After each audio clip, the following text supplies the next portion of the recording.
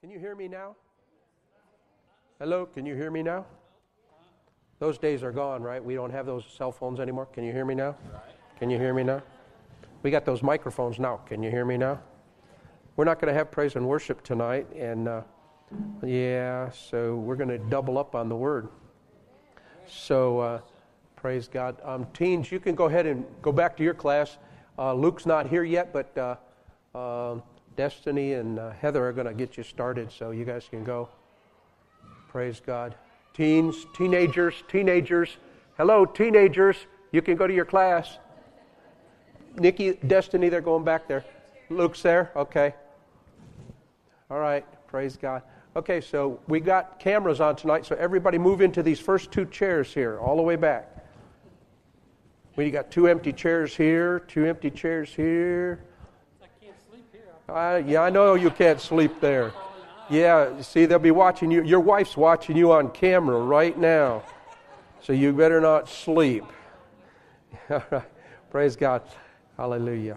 Well, let's go ahead and pray, and then we're going to go ahead and receive the offering. Well, let's put our offering prayer up there, all right, Jeremy?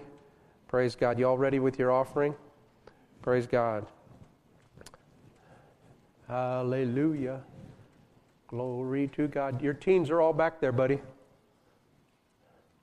Hallelujah. We have a new member over here, Jerry Hargis. Yeah. What are you doing on the boat's off balance here.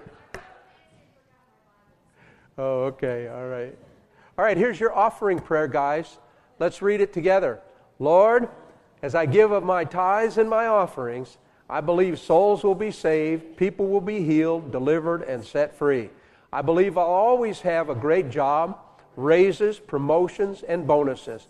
I believe for sales and commissions and favorable settlements, estates and inheritance, interest and income. I believe that I find money. Blessings come on me and overtake me. I always increase and I never decrease. Thank you, Lord, for meeting all of my needs and that I have more than enough so that I may give into the kingdom of God and promote the gospel of Jesus Christ. Thank you, Lord, for supernatural debt cancellation. And I believe I will never be broke another day in my life. Now lift your hands and thank Him for it. Hallelujah. Glory to God. I thank you, Lord, that you look over your word to perform it. As we receive this offering tonight, Lord, we've counted blessed, anointed, and received into the work of the ministry. In Jesus' name, amen. Amen. Go ahead and receive the offering. Praise the Lord.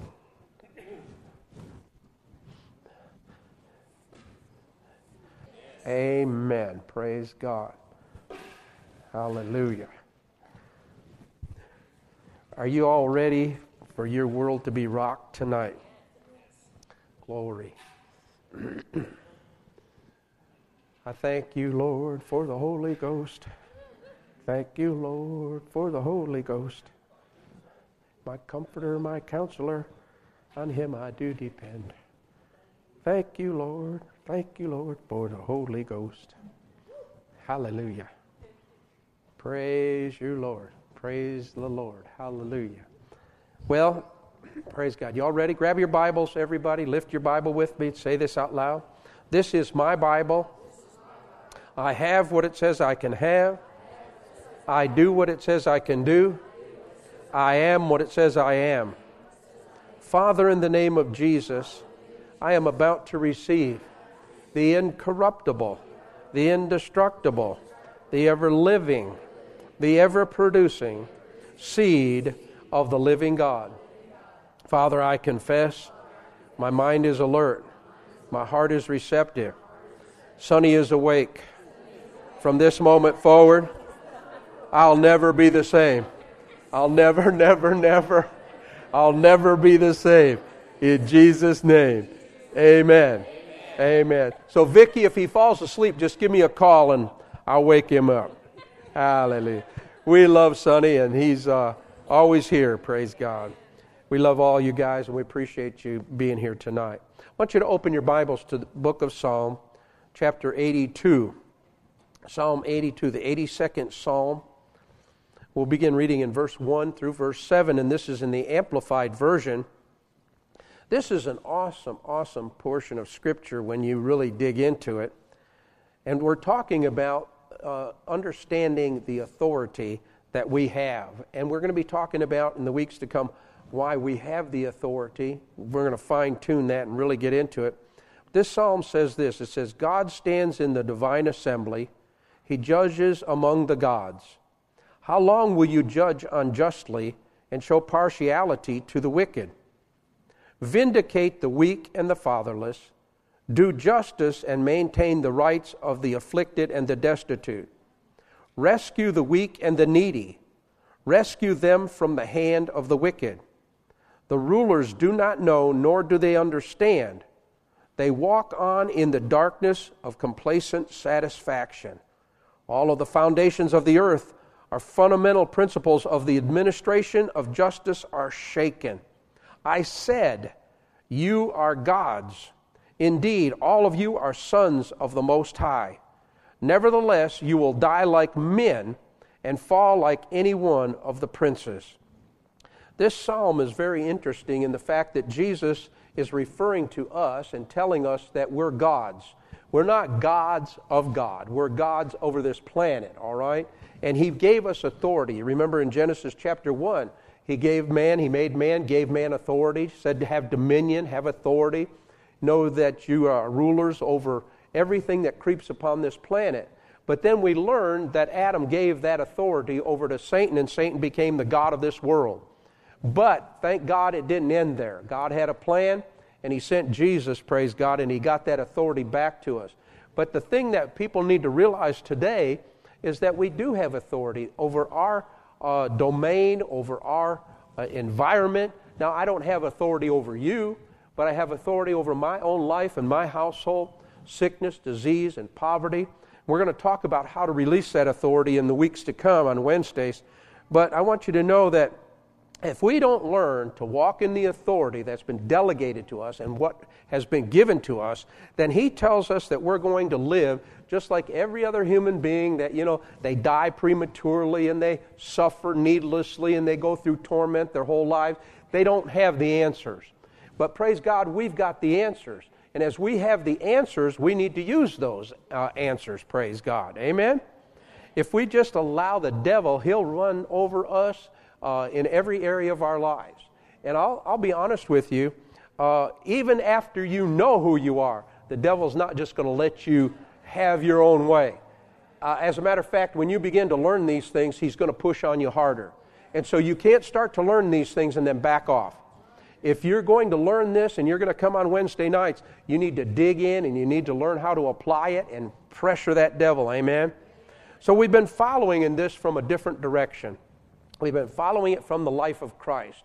And what I wanted to show you in this is that as a man, and we've talked about this, how many have not been in here on Wednesdays before?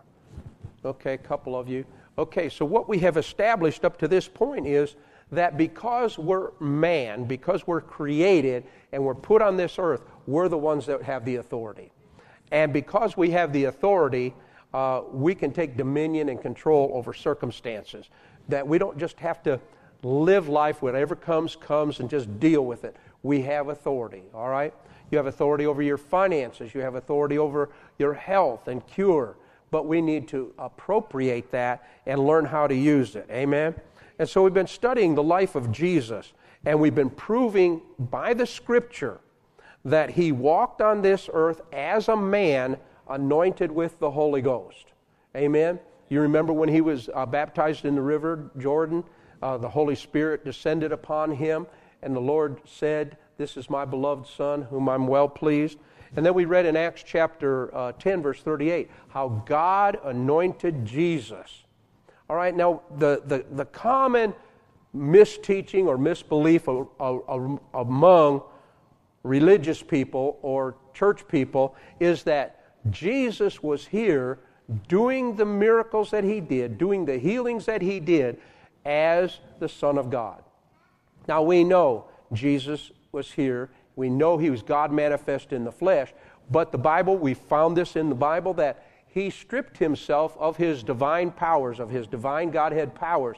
So He walked here as a man anointed of the Holy Ghost. Now, if He was here doing works as God, Why did he wait until he was 30 years old before he started doing any miracles?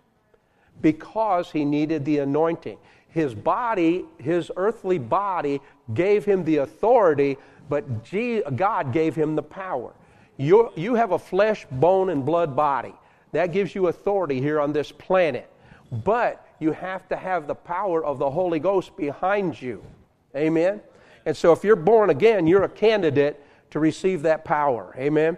So Jesus was not doing his mighty works in his Godhead power. So I made this statement to you, and I said this, that, okay, was Jesus just as much the Son of God at age 20 as he was at age 30? Then why wasn't he doing any miracles at age 20 or 25 or 26 or 28? Because he needed the anointing of the Holy Ghost. Now, if Jesus was here in his Godhead, why did he need to be anointed? He didn't. All right? So why didn't Jesus do any miracles then before the age of 30, before the anointing of the Holy Ghost? Because he couldn't. Amen. We're going to talk about this some more. So, all right, so we've shown you that because Jesus was born of a woman, he was here legally. Any spirit or anything that's here not born of a woman is here illegally. Somebody would say, well, Pastor, I don't understand then. If we have authority over the devil and he's been stripped of his authority, then why is he still causing problems? Well, because people don't know that they have authority. If you don't know that you have authority, if you don't know what you have, you won't appropriate it. I've got to be honest with you. There are a lot of benefits here in the United States that I'm unaware of. But I take advantage of everyone that I know of. Amen. And the more I find out, the more I take advantage of. But see, if you don't realize the place where you work, when you hire into a place, you should ask your personnel director, the moment you hire in, you should ask for a copy of the SOP, the standard operating procedures of that place of business. I got the manual one time when I worked here at a place in Oklahoma City. I said, I want to see the SOP. And I got it, and I studied it, and I read it, and I learned about it. And you know what? Everything was going along fine until one week they worked me a little bit of overtime, past 40 hours, and I don't remember the whole SOP, the way that they had it set up. But because of the way the hours fell, I wanted to take a couple of days off, and they said if I take those days off, I lose my overtime. I went back and looked it up in the manual, took it to the personnel director, and I said, that's not what your personnel or your SOP says right here. It says that if I work such and such up to this time, I get paid the overtime, whether I take a day off then or not. And I don't remember the whole thing, but I proved to that person that I had the legal right to take a day off and not lose my overtime. You see, but had I not known that, they would have docked me that pay and I would have never known. You see, there are a lot of benefits that we have. There are over 8,000 promises in the Word of God that we need to be beneficially applying in our lives. And we need to study it constantly. Amen? Turn to John chapter 10 and let's look at verse 1. We found out that Jesus was born here legally. Oh, and I was going to tell you, the devil has been stripped of his power, but he's not locked up yet. He's still running loose. Amen? How many of you know that criminals, they can get arrested, put in jail, and then they can bail out? And they're still running around out in public doing their thing, waiting for a trial or waiting to go to prison.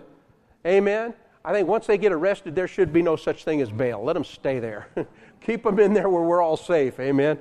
Well, the devil's out on bail, I guess. I mean, he's out running loose and he won't be locked up until Revelation. Amen? So we still have to keep an eye on him and keep our authority over him. John chapter 10, verse 1. Now watch this. He said, Verily, verily, I say unto you, he that enters not by the door into the sheepfold, but climbs up some other way, the same is a thief and a robber. He's talking about Satan coming into this earth illegally. He was not born here. Amen? Now, he was created by God. Amen? And so we can see that he is here illegally. Turn to Hebrews chapter 10. Let's look at verse 5. Hebrews 10:5. Say, wherefore when he cometh into the world, he saith, sacrifice and offering thou wouldest not, but a body hast thou prepared me. Who's this talking about? It's talking about Jesus. Amen? says all the sacrifices and the offerings weren't what God had done, but you prepared a body for me. You see, the sacrifices and the offerings didn't make it so Jesus could come in legally, but he had to come through a womb just like you did and just like I did. Amen? All right, so let's talk about this then.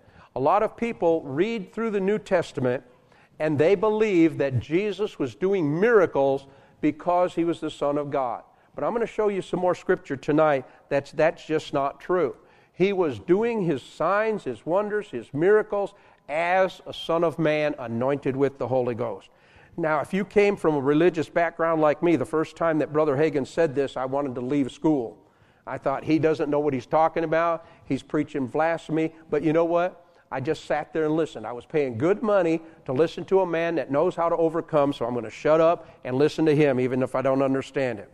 So let's talk about this, the Son of Man and the Son of God. Turn to John chapter 5. Let's look at verse 26 and verse 27. I don't want you to think that I'm just making this up just to make you feel good. Amen? I want you to feel good about it, but I don't want you to think I'm making it up. You all believe the Bible, don't you? All right, so if you believe the Bible, then we're good. Verse 26.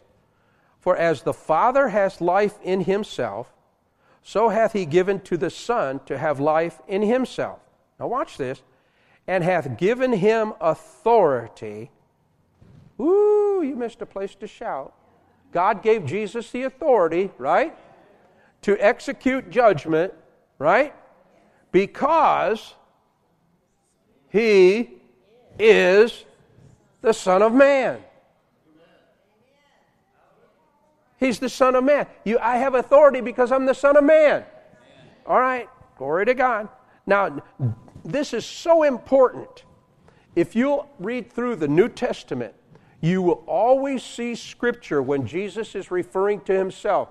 When he's introducing himself or talking about himself, he refers to himself as the Son of Man. If he would have ever referred to himself as the Christ, then he would have lost his authority. Now listen. Slap yourself in the face and pay attention. This is what confuses people, and a lot of new Christians ask this question where they say, well, when Adam lost his dominion and his authority, and he gave it over to Satan, why didn't God just take the dust of the ground and make another man and start over? Good question. But he couldn't. Why? Because the earth was given to men. He said the authority was given to men. We found that in the Psalms, didn't we? He said even the earth is the Lord's, but the authority and dominion he's given to the Son of Men. Amen. He's given it to us. So God then would have been illegally coming into this earth to make another man. He couldn't do it. But God had a way to get back in. Amen. Through Mary. Hallelujah. You see, demons realized this. And they tried to get Jesus on several different occasions to admit that he was God. Let's look at this. Luke chapter 4. Luke chapter 4. Look at verse 34.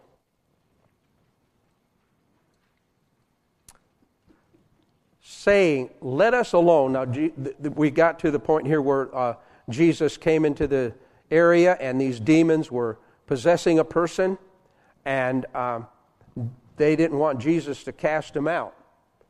And watch this. They said, let us alone. What have we to do with thee? Watch this. Thou Jesus of Nazareth, art thou come to destroy us? Now you see, right now we know Jesus has the authority to cast them out. Right? But they didn't know everything. So watch this. I know thee, that thou art the Holy One of God. They knew, right? They knew that as God, he had no authority to cast them out. And if they could have gotten Jesus to admit that he was God, then the authority would have been gone. Amen? Jesus didn't answer them. You see, so many times we as human beings, we try to defend ourselves. You know, when somebody says so-and-so about your such and such about, well, you try to defend yourself. I don't have to prove to you anything. I don't have to prove anything to you. Well, you think that's your truck out there, Pastor? Well, I don't have to prove it to you. After church, I'm going to get in it and go. Well, I don't think that's your truck. What makes you think that's your truck? I don't have to defend it to you. I know who I am. Well, you think you're the pastor of this church? I don't have to defend that. Try to kick me out. You'll find out. Who's in authority here? Try to kick me out. You'll find out. I don't have to defend it. Amen. I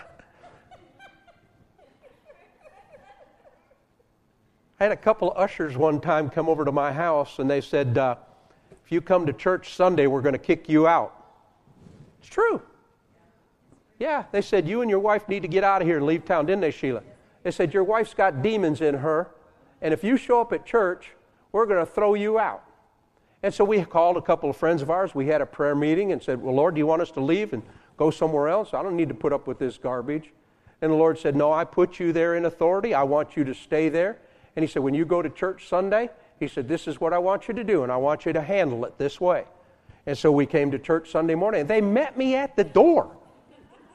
I mean, they were outside the door. I told Pastor Dorothy, I said, if you don't want to put up with this, I said, we'll go somewhere else. I said, I don't have to put up with this. She says, no, God sent us here, God wants us here, and we're staying here. So I walked up to the door, and they said, you showed up? I said, that's right. I said, you didn't elect me here. I got elected by majority vote, Father, Son, and Holy Ghost. If you don't like it, you leave. That's right. You guys think that's funny, but you know what? I know pastors all over this state that they have got thrown out of the church. I got a friend of mine that went to a church and was pastoring. I guess he didn't know who he was. He showed up. They changed the locks on him. Yeah, one of the ushers changed the lock. They called a locksmith, changed the lock. And it was, I don't even know, I'm not going to tell you where it was, but the majority of the church was made up of Apache Indians that got converted, and they still had a lot of superstition and a lot of witchcraft. And so they got together when they threw him out. They cut off all of his food, and they got together and prayed over an owl and sent an owl over to his house. This is true, here in Oklahoma. And this owl sat on the roof of his house, and they cursed his house. And his daughter got diabetes and ended up in the hospital. Rhema graduate, he called me, and he said, Craig, I need help. He said, man, these people have thrown me out of the church. They've locked the doors. They've cursed an owl, and it's sitting on my roof, and my daughter went to the hospital with diabetes. And I said, man, take authority over that. I said, did God tell you to pastor there? He said, yeah. I said, then don't leave. Don't run from there. If you do, you'll set yourself back years. I said, you know your authority. Take your authority. He said, I'm scared. So we got in a car. Our kids were little. We got in a car, drove all the way out there, and we cursed that owl. Prayed for his daughter, made that owl leave. Glory to God. And then he packed his stuff and left and went back up north. Put his ministry back years. As a matter of fact, I saw him at Winter Bible Seminar, still not in the ministry 30-some years later. Guys, this is terrible stuff. Amen. You got to know who you are, or the devil's going to push you around and run you out. Amen. I know another pastor, pastored in Ponca City. He was praying, started a church in 1984, and trying to, get a church started, not realizing his authority. And he had they were praying for a building. And somebody came in and gave him $50,000 for a building project. Oh, what a bad thing to do. You know what happens to a new church when somebody gives you $50,000? They own you. Y'all listening to me? You see, money doesn't, I don't care if you give me $100,000. You're not running me out of town. You're not going to tell me what to do with the $100,000. Why are we on all this anyway? Authority. Talking about authority. If you know who you are, then you're just going to take your stand. Donald Trump knows who he is. I mean, you can't run that guy. You can't chase him out of town. You could take him to the OK Corral and he wouldn't bow down. He knows he's president. I don't care what you say about him. He's bold. Anyway, that pastor in Ponca City, It wasn't just a few weeks later. That person that gave him that money tried controlling the church, telling him what to do, ran him and his wife out of town. Pastor Bob was a regional director then, went up there and tried to talk to those people. And Pastor Bob said, you know what, just pack your stuff and get out of here and let them have it. And his wife and him left, and I'll never forget it. His wife said, you're done pastoring. If you pastor, I leave you. Go back into the insurance business. Never pastored again as far as I know. Guys, that's terrible stuff. And you know what? Those people cursed themselves. Amen.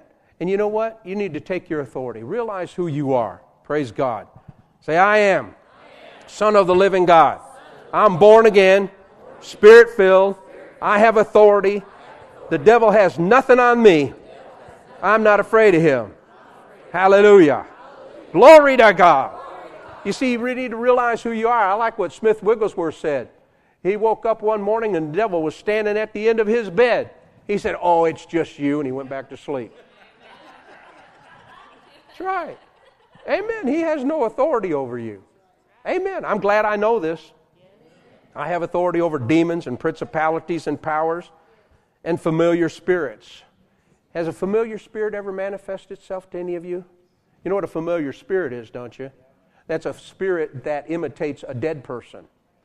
You know, this year in January, I may have told you when Pastor Dorothy and I were there at her mother's. Her mother was in a rehabilitation center. We stayed in her home, and her mother has one of the rooms set up where we sleep, and she's got the memorial things of Pastor Dorothy's father and the flag and his Navy career, and got a thing set up over in this corner of her brother with the guitar and his graduation when he got killed. And then her other brother, she's got the memorial of all three of these family members that have gone on to be with the Lord. She's got it set up in this bedroom. Well, that's where Pastor Dorothy sleeps, and then I sleep out on the couch because she's got a little tiny bed, and we don't sleep in a little tiny bed together. Back when we were 19 and we were all only 100 pounds, we could do that. But anyway, we don't do that now. And so Pastor Dorothy left the room, and I was in there getting ready, and all of a sudden this voice said, "Help me." And the houses are real close together. And I thought it was a neighbor looking through the window or something. I thought he was in trouble, and there was nobody out there. And it said, "Help me." And I realized it was this familiar spirit was imitating Pastor Dorothy's brother Keith. I said, "In the name of Jesus, you just get out of here." And never heard from it again. You see, you've got to know your authority. Amen. Or that thing will run you out. All right, let's talk about authority. Amen. These demons tried to get Jesus to confess that he was the Son of God. Jesus didn't answer him. You see, if a familiar spirit ever does manifest itself to you, don't talk to it. It'll lie to you anyway. Don't talk to it and ask it, what is your name, and all that kind of stuff. They have deliverance ministries where they set you down in a chair and they start asking you all of the names of these demons. They lie anyway. You don't have to know all of the names of all of these demons, and you don't have to go through all kinds of rituals trying to cast these things out, doing hooplas and whatever. You know what? Brother Hagin says there's just one way to cast the devil. In Jesus' name, get out of here. And then leave it alone. It has to go. Amen. So we don't have to identify it. Boy, this is going different. Jesus didn't talk to him. Look at verse 35. Jesus rebuked him and said, "Shut up and get out of here." Right. Amen. The devil had thrown him in the midst, and it came out of him and didn't hurt the guy. Amen. Jesus didn't try to identify him and talk with him. Turn to Matthew chapter 8. Let's look at verse 29. Hallelujah. I agree. Just laugh at the devil.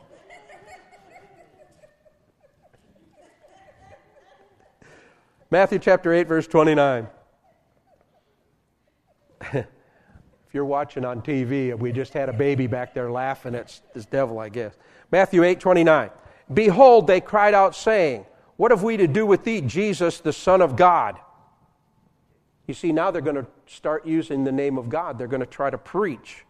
"Art thou come hither to torment us before the time?" What time are they talking about? Before this earth lease runs out, before it's time to cast them into the outer darkness, right? They didn't want to go to hell. Isn't that bad when demons don't even want to go to hell? Hell must be a bad place if the demons don't even want to go there. They said, please don't cast us into hell. Let us go into the pigs. The pigs are pretty nasty, so hell must really be bad, right? Amen. Turn to Mark chapter 5, verse 7 through 8.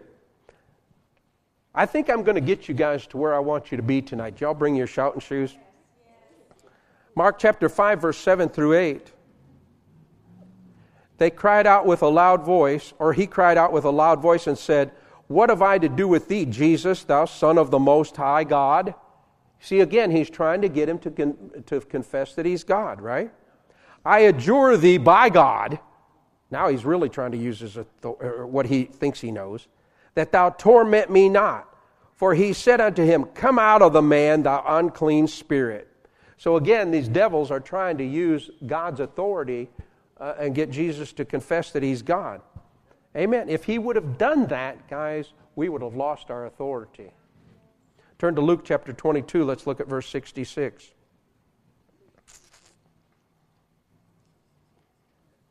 Now they arrested Jesus, put him on a trial.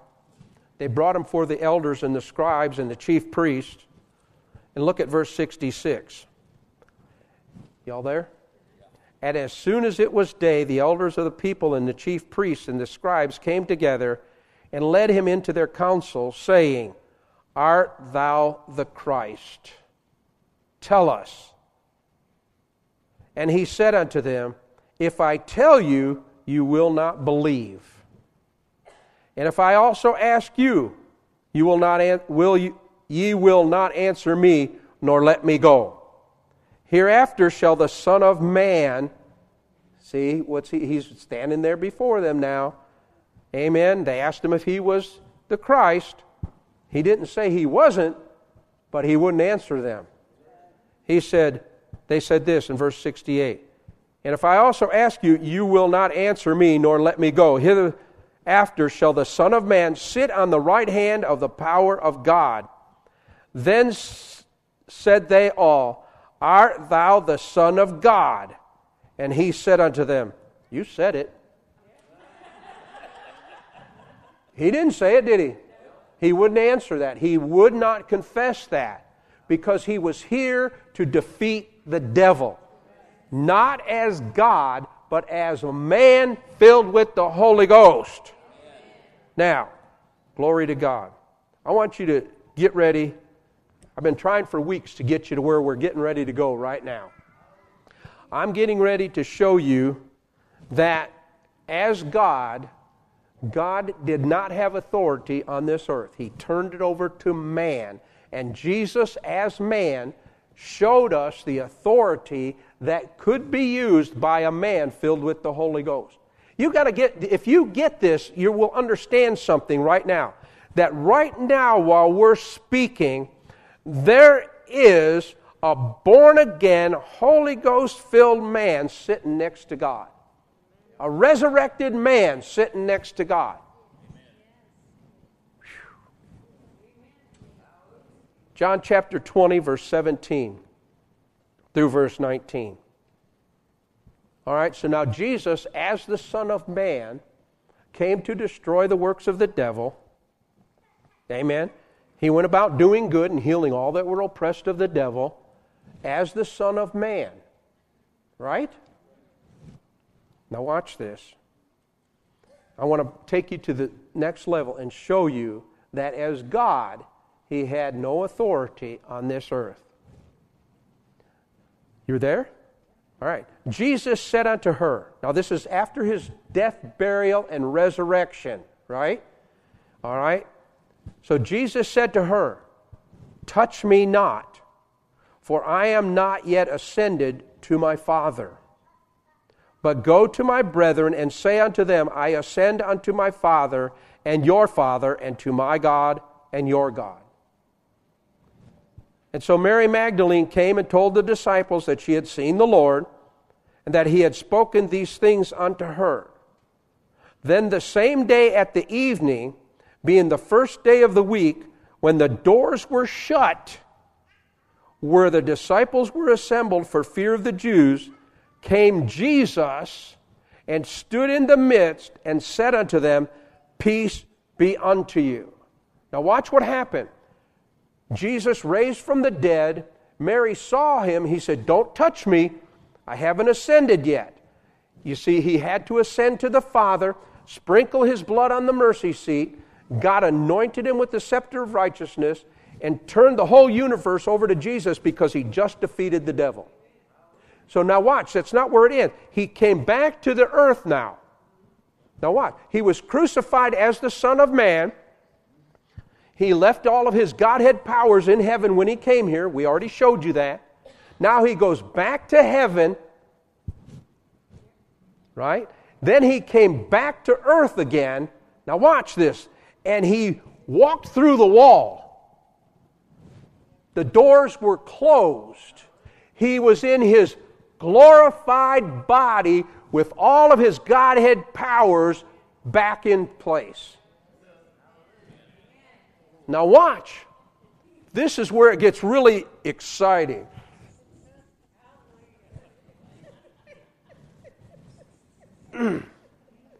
Now watch. After his resurrection and his ascension into heaven, he was restored to his Godhead powers. This is the hypostatic union, when God in his deity and Jesus in his humanity come together. That's the hypostatic union, all right? He's not limited to a physical body anymore. He doesn't have blood now. He's got a glorified body. But now there's one thing different about Jesus' glorified body and your glorified body. When you're glorified, you're never going to have any scars, any surgeries that you had, all those railroad tracks and road maps are going to be gone. All those stretch marks from delivering of babies, it's all going to be gone.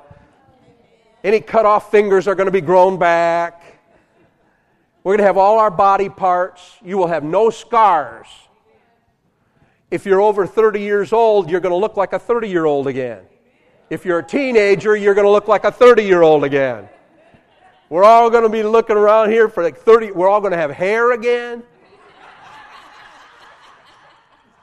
No crow's feet. But one thing that Jesus has in his glorified body that you and I won't have is he still has the scars in his hands and in his side. You're going to see that right here. So he appeared to them. He walked through the wall. And he identifies himself now, not as the Son of Man, but as Christ. Luke chapter 24, verse 25 and 26.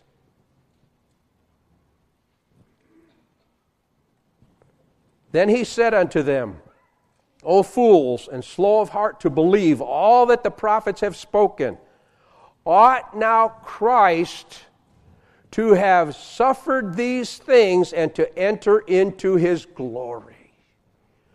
Now, he's got his glorified body. He's in all of his Godhead power. Amen. Look at verse 34. He said, The Lord is risen indeed, and hath appeared to Simon. And they told what things were done in the way, and how he was known of them in the breaking of bread. And as they thus spake, Jesus himself stood in the midst of them, and said unto them, Peace be unto you. But they were terrified and affrighted, and supposed that they had seen a spirit. And he said to them, Why are you troubled, and why do thoughts arise in your hearts? Behold, my hands and my feet, that it is I myself. Handle me and see, for a spirit hath not flesh and bones, as you have seen me. Now watch. He's showing them in his humanity and in his deity. He said, I am the Christ, but look at me, I'm also man. Now why is this important? Because, if you want to know, come back next week.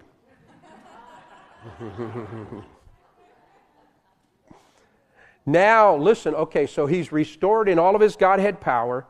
He's not limited to a physical body now. He can transport at the speed of thought. He can walk through walls and walk through doors, and yet He can still eat. You see, in your glorified body, you can eat if you want to, but you don't have to. Hello? You see, this is so exciting to me because when the rapture comes, you're going to be in a glorified body. Amen? And so it's going to be great. We're going to be with Jesus for 7 years during the tribulation period. And then after the tribulation period, if you understand this and get this revelation, it'll just bless you. We're going to be coming back with Jesus to this earth. All of us that have gone on to be with the Lord before, all of us that are raised from the graves, and all of us that were raptured out, are all going to have glorified bodies for all of the eons of time. We are going to come back to this planet, amen, in our glorified bodies. And then there are going to be people for the next 1,000 years during that millennial reign, after we're resurrected and after the 7-year tribulation, there will be no more glorified ones. You're going to be walking through the millennium and somebody's going to walk up to you and say, "You're one of those glorified people. Can I ask you some questions? How was it when you had to fight against the devil? What did you do? How did you overcome that? Tell me some of the stories. Tell me some of the victories." Because they don't have to fight the devil. The devil's not going to be there. He's going to be locked up for 1,000 years. They have no idea what we've gone through and how we defeated the devil. They're going to want to know, what was it like? Where did you learn all of this stuff from? Pastor Craig.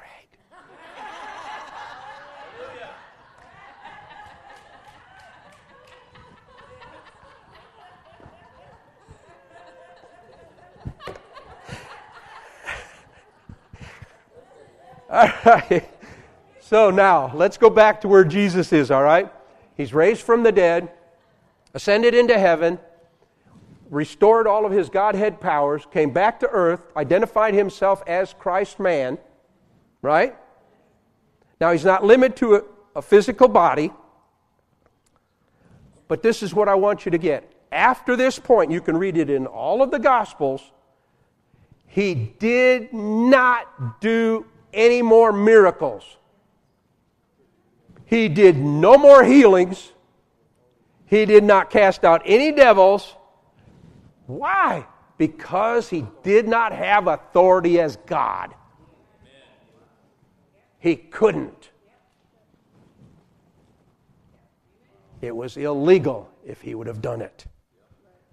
He did not have a natural human body anymore. It was a glorified body. Now, watch this. Let's begin to close this down. Y'all get anything? Why did Jesus come? Let's think about this now. Let's just kind of summarize it. 1 John chapter 3, verse 8.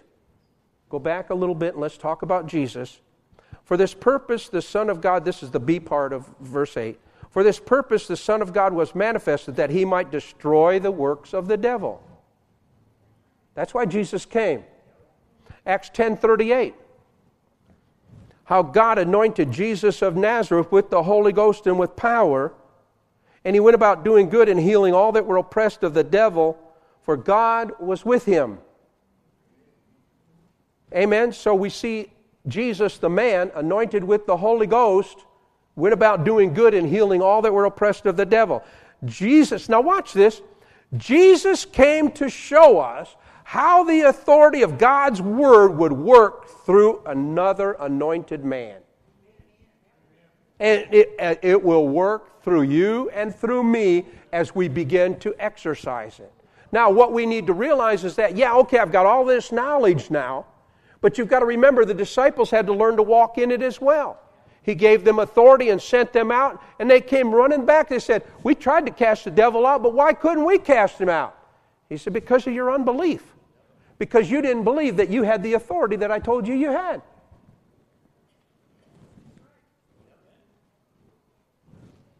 You see, you have to believe. Amen? Turn to Luke chapter 24. Let's look at verse 44 through 51. Now watch this. Let's go back to Jesus walking through the wall and standing in their midst. Now, from that point on, there were no more miracles, no more healings, no more deliverances. Watch this in verse 44. What did he do then? He said to them, verse 44, "These are the words that I spoke unto you while I was yet with you, that all things must be fulfilled which were written in the law of Moses and in the prophets and in the Psalms concerning me." You see, if they would have read the Scripture and gone to church and done their studying, they would have known all this. But they skipped Wednesday night church, so they didn't learn it.